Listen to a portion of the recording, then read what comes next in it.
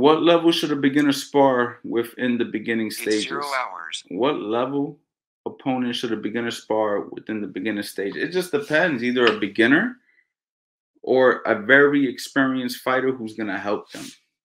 Those are the two levels that I would do. Like when I have beginners, I would either put them in with other beginners, very controlled, or I would take a beginner and put him in with somebody who's so experienced that they don't even have to punch at them.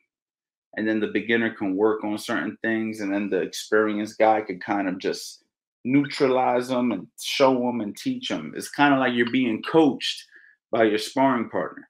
That's a tactic I do all the time, and that's how I develop a lot of amateurs because I would put them in with experienced people, and the experienced person would hold back, but that experienced person would guide them, and I'd be talking to them and things of that nature. So it's just a little mixture of both.